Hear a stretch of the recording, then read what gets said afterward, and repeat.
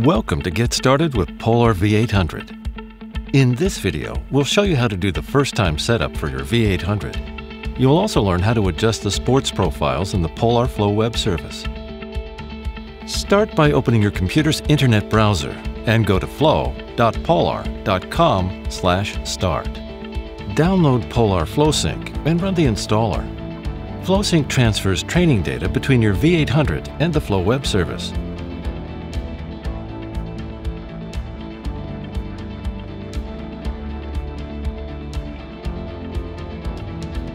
Once the installation is complete, FlowSync opens automatically and asks you to connect your Polar product.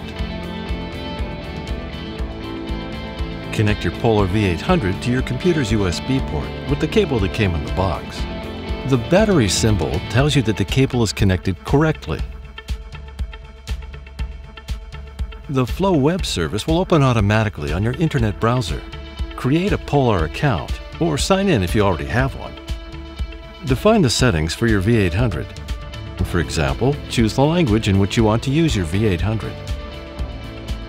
Next, fill in your physical information. Enter the details precisely, as they have an effect on calorie calculation and other smart coaching features. When you're finished, FlowSync starts syncing the data to your V800. Wait until syncing is completed before unplugging your V800. FlowSync makes sure that your V800 is up to date. To enjoy the V800 at its best, please update the software whenever FlowSync offers a new version. FlowSync status will change to completed once the synchronization is done.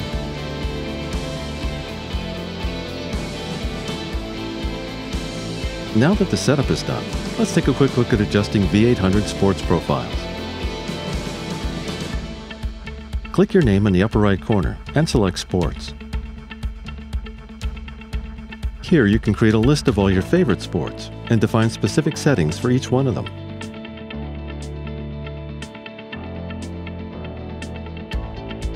For example, you can create tailored views for each sport you do and choose what data you want to see when you train.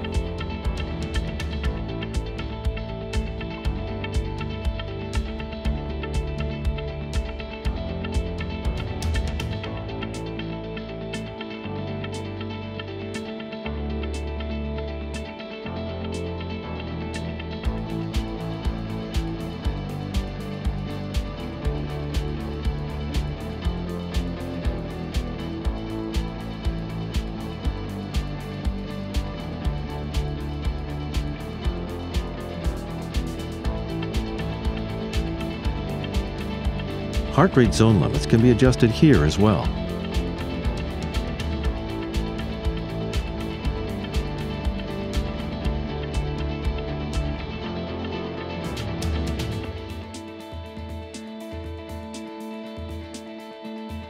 After you've finished all your planning in the Flow web service, remember to sync your V800 with FlowSync.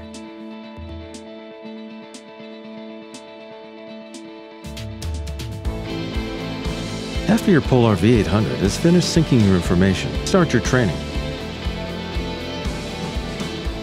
Analyze every detail of your performance with the Flow web service.